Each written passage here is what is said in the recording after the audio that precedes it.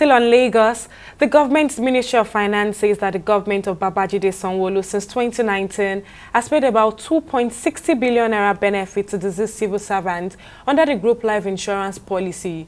Also, the insurance department had paid 1.760 billion naira as claims.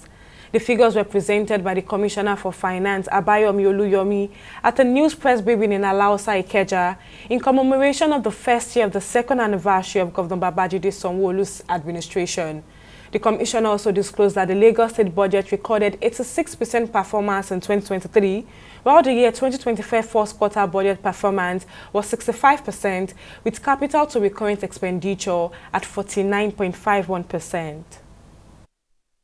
The opportunity to resolve their complaints without physical attendance. We have even gone digital. So wherever you are, everywhere is local, just like they say all politics are local. Even in our tax and revenue consideration, it is local. Wherever you are in the whole world. We are here. You don't have to travel down to Lagos to resolve your issues. And we did a lot of that during the year. We cleared backlogs of property owners who had high land use charge areas using mediation effort to resolve long-standing issues. We also improve service delivery through the introduction of e-channels as means of initiating and resolving complaints.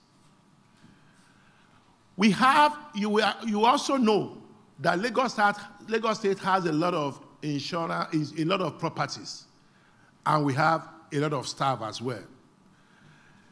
Our insurance department, shortly on assumption of administration of Mr. Babajide Sanwo-Olu in 2019, we commenced the payment of group life policy insurance premium for welfare of our staff, as well as non-life premium for all assets of the state government within Lagos State.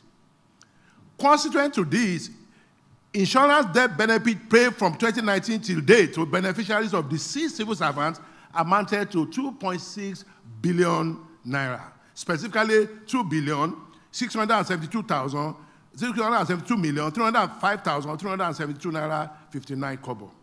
In addition to this, the sum of 1.7 billion also was paid as claims.